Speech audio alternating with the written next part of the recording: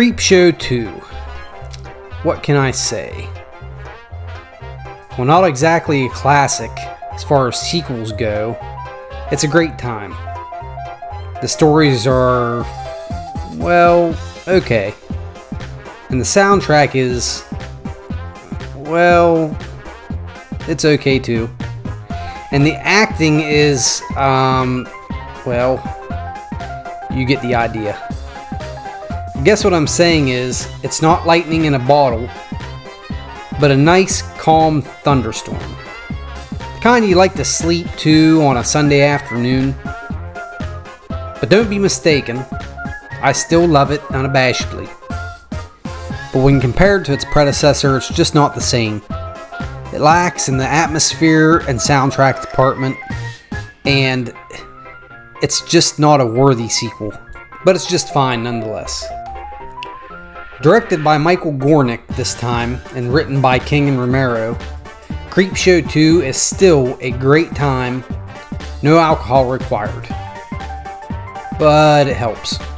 With a soundtrack by Les Reed and Rick Wakeman, and a cast that includes Dorothy Lamour, George Kennedy, Holt McCallany, has cameos from both Tom Savini and Stephen King, and Lois Chiles. You would think with that caliber of a cast that this would be a fantastic film, but it just doesn't live up to the first one. And that's okay. Not all films are destined to be great classics, like Creepshow. But Creepshow 2 is still one of the best anthology movies, in my opinion, that are out there.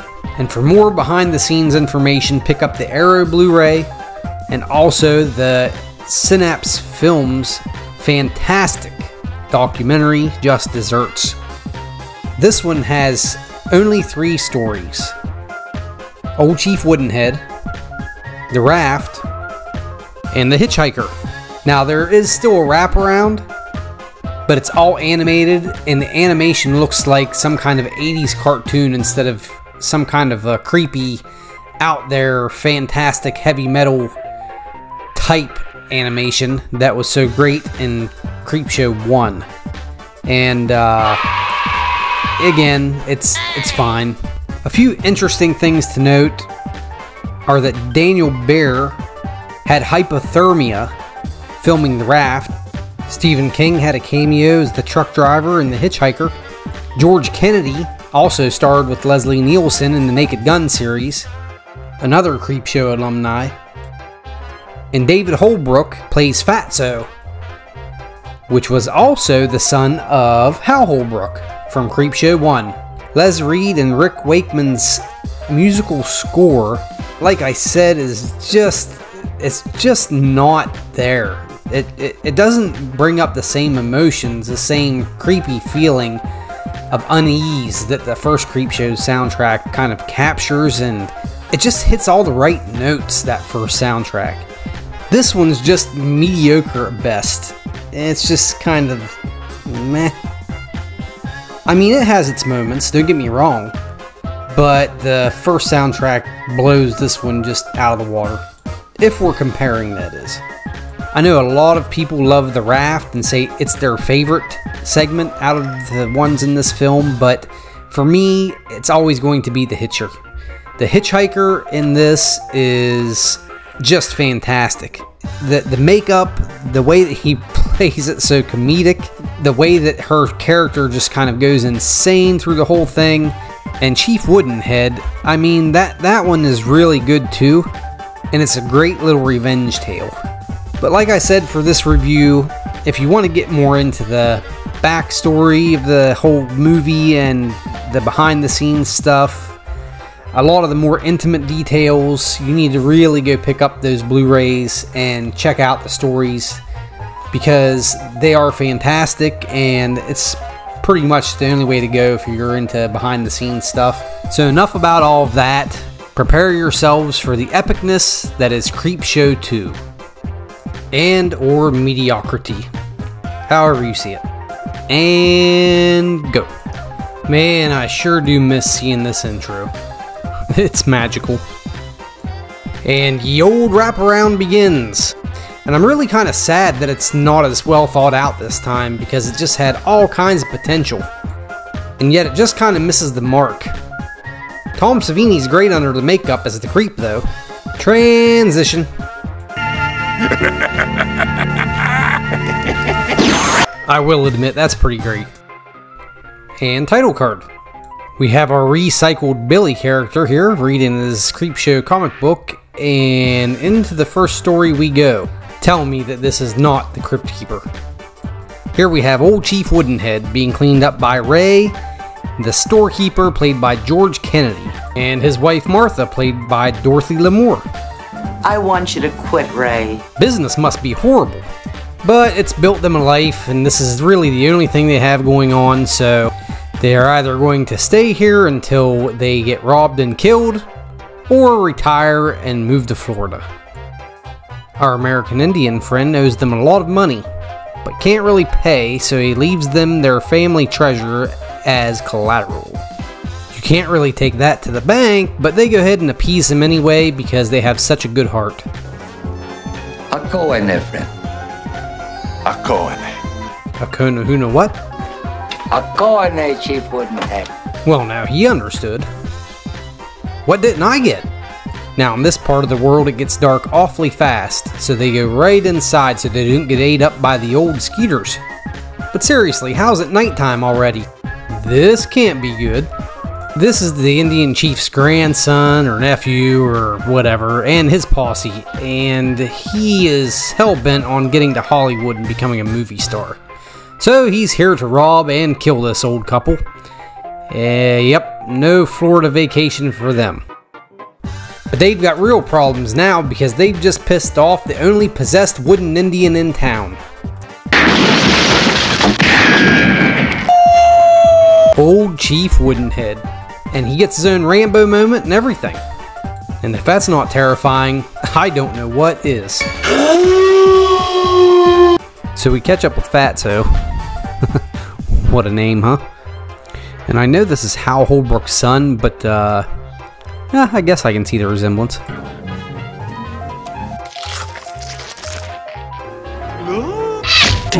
That's all, folks. Kind of anticlimactic if you ask me. And here's Curly doing his best Tom Cruise Mission Impossible impression.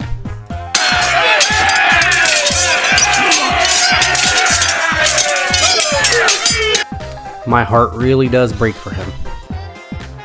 Hello, sir. How about the haircut? Sam Whitemoon. What a name. Hollywood just beckons to this guy. What do you think? Stunt performer? Action star? How about a final girl? Can't be alive. Hey, that's smart. What's the big idea? You can't go to Hollywood looking like that. How about a haircut? I gave your buddy one. He rather enjoyed it. Now just hold still. Ah, what a nightmare. Wait, what's this? I gotta quit eating Jell-O before bedtime. And our story concludes when we find out Chief Woodenhead has been giving out free haircuts and not charging a fee, leaving the town destitute, and hey look, Ed Harris. One thing that sets apart this one from the original is that the wraparound isn't just at the beginning and end, but it's interspersed between the scenes. Little Billy orders a Venus flytrap, and the plot thickens. It's a plant that eats meat! Oh, hello, kiddies. Our next story is called The Raft, and you guessed it, it's about a bunch of college-age high school students who get stuck on a raft. Yay! Now for a lot of people this is their favorite story in this movie, and I get it. It's claustrophobic, they're stuck out on a raft.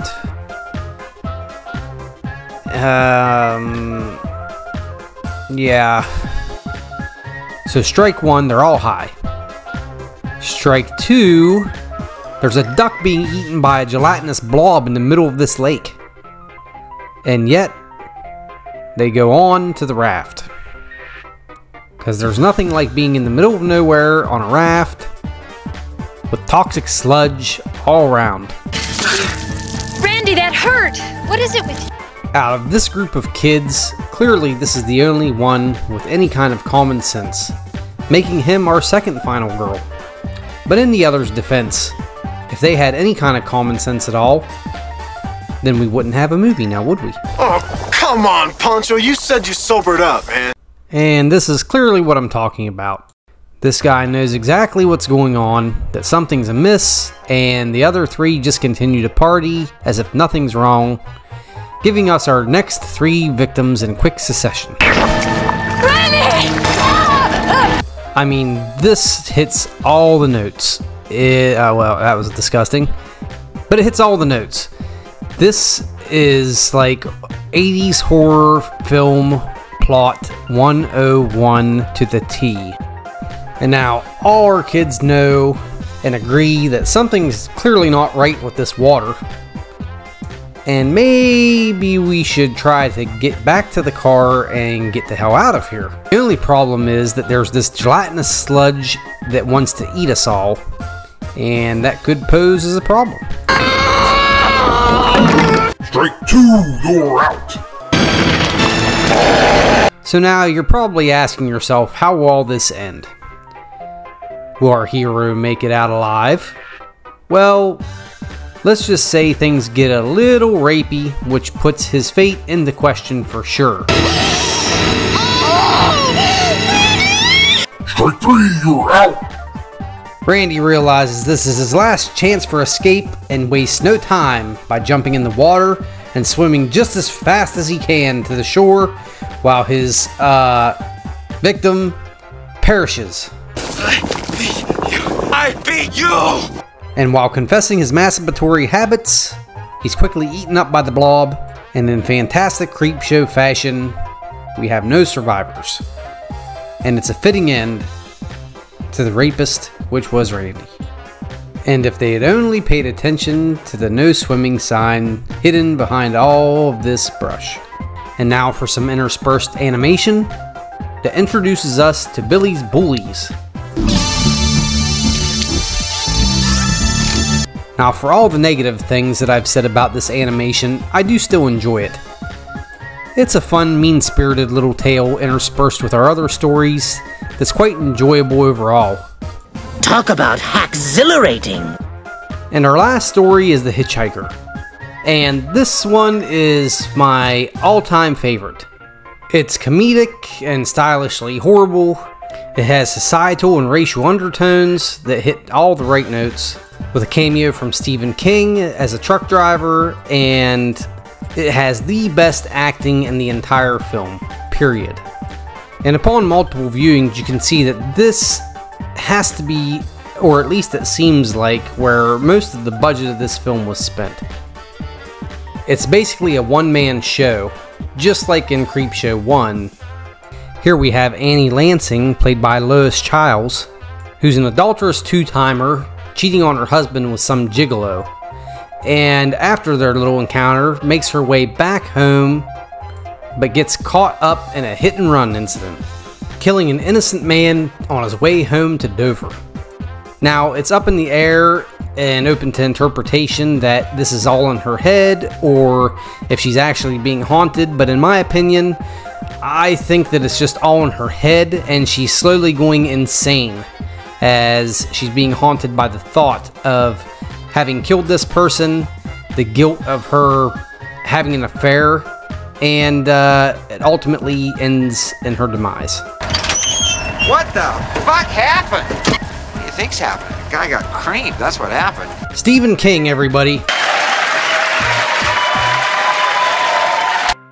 Mrs. Lansing, paranoid as ever and starting to hallucinate, makes it to her exit, only to find a familiar face by the roadside.